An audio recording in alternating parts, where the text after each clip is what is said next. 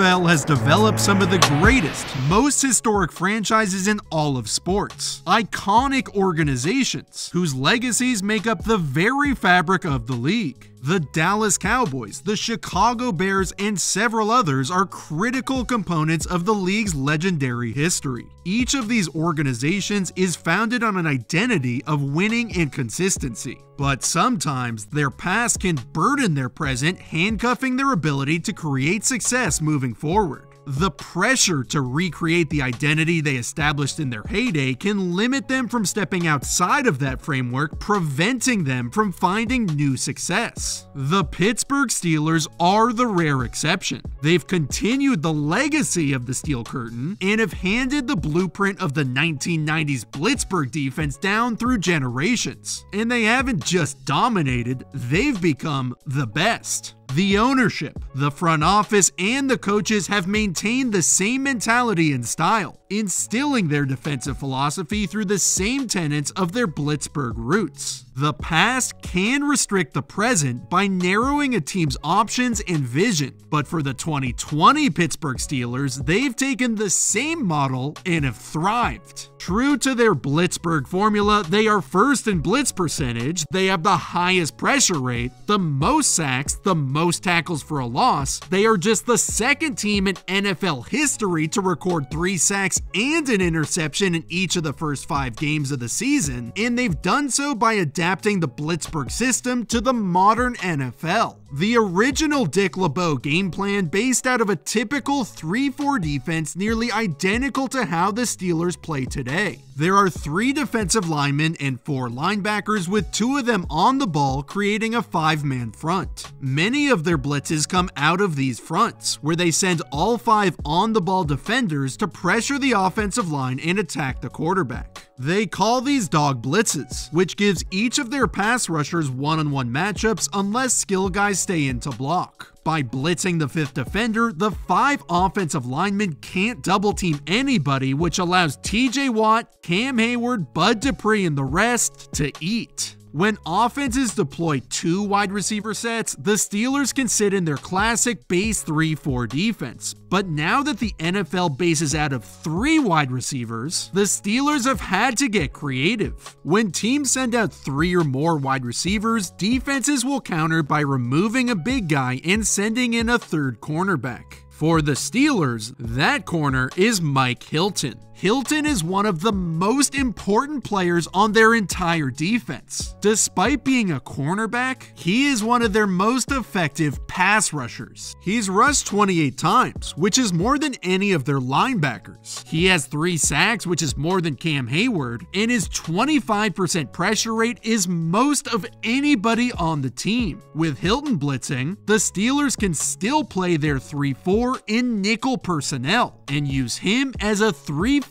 defensive end.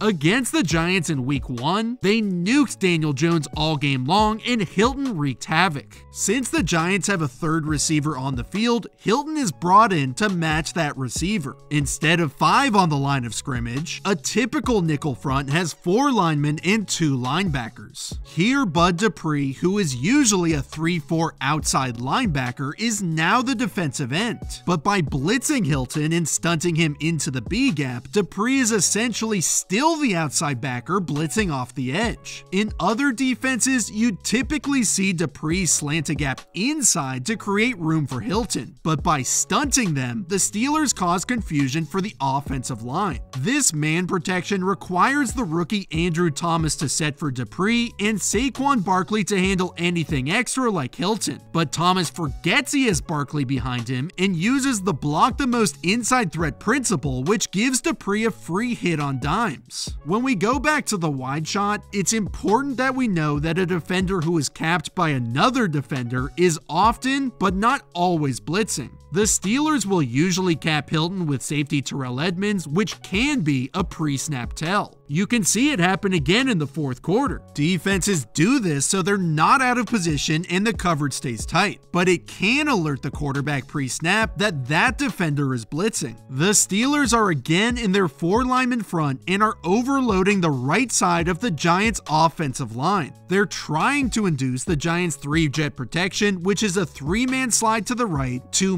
man blockers to the left, with Saquon picking up any extra threats. Just like the play before, Dupree essentially becomes the outside 3-4 linebacker, and Hilton knifes inside technically as the D-end. This time Andrew Thomas is right and Saquon is wrong, and Hilton flies in for the sack. The concept was actually designed for TJ Watt to stunt through the A-gap since they knew they'd get the slide to the right. So with Cam Hayward taking the center back to the man side, and Stephon Tuitt picking the right guard and tackle, Watt has an open gap to hit dimes. But when Blitzburgh is unleashed and is coming at your O-line from all directions, you know you're getting hit. You're just not sure from where. Offenses have to key where Hilton is at all times, and there are several indicators pre-snap that he might be coming. We already discussed what it means when a safety's capping him, but another one to look for is how often he blitzes off the backside of a receiver motioning away from him. The Steelers can push his assignment down to the other end of the defense, which leaves Hilton free to come off the edge. If we can pick that up, offensive coordinators certainly can pick it up. But just because it's a tendency does not mean it happens 100% of the time. At the end of the game, the Steelers are winning 26-21. The Broncos are in the red area and it's 4th and 2. Denver's worried Hilton will blitz off the backside of the orbit motion, so the Steelers use that to their advantage. The Broncos know their tendency, and though the Steelers are in their 5-man front, the O-line slides 4 to the left to account for Hilton rushing. This leaves the right tackle Elijah Wilkinson manned up on Watt, so there's nobody to block Edmonds rushing off the edge. Look how Jeff Driscoll watches Hilton the entire way. This threat of pressure messes with his pre-snap read and makes it tougher for him to check to the right protection. He's still looking at Hilton after the snap,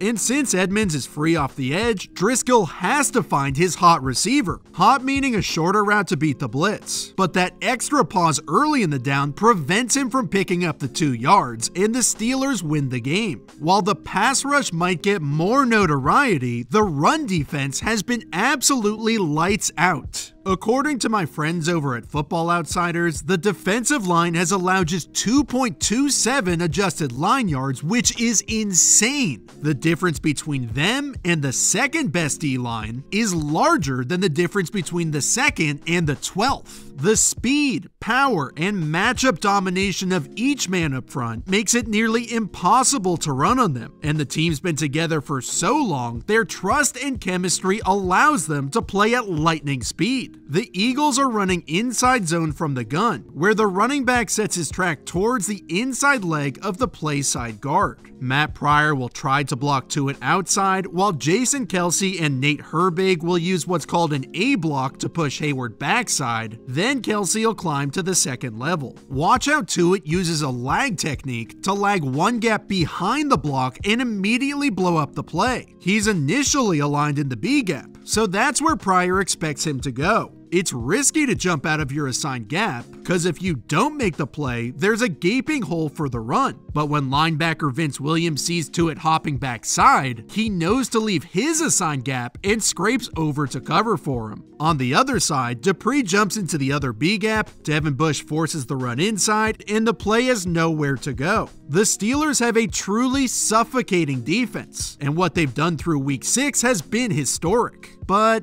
they aren't perfect. While this year's team is statistically even better than last year's, which was also an incredible defense, there's one issue that 2020's D has struggled with: surrendering explosive passes. Last year, they had the 7th fewest explosive passes allowed. But this year, they've had the 8th most. Offenses have not had much success against the Steelers at all, but when they do, it's come on 20, 30, and 40-yard gains. Sometimes it happens when the offense picks up the blitz, which naturally leaves a secondary vulnerable, but other times, they are just flat out blowing coverages. It's something that can be fixed, but also something to keep an eye on moving forward. When the Steelers start playing better teams come playoff time, if they haven't been able to minimize these explosive plays, better coordinators, quarterbacks, and offensive lines will handle their pressure, expose their scheme, and make them pay. But the beauty of this team is the experience and roster consistency they've cultivated the last several years. They've kept the same roster with the same front office and coaches and maintained their identity for decades. They've developed a defensive scheme that's adapted their older philosophy and have modernized it to attack modern offenses. Each player in their front seven and several on the back end are Pro Bowl quality players. Watt, Minka, and Hayward are all pro. And using deception with players like Mike Hilton has mixed scheme with power in ways that have obliterated opposing offenses. The continuity throughout their organization has allowed them to fit high-quality players into positions they know will succeed, and their maintained identity has been critical to building their dominant franchise. That identity has been forged through decades, tormenting offenses for years. It's been refined in the present and will continue in the future. If you're facing the Steelers, you better come ready.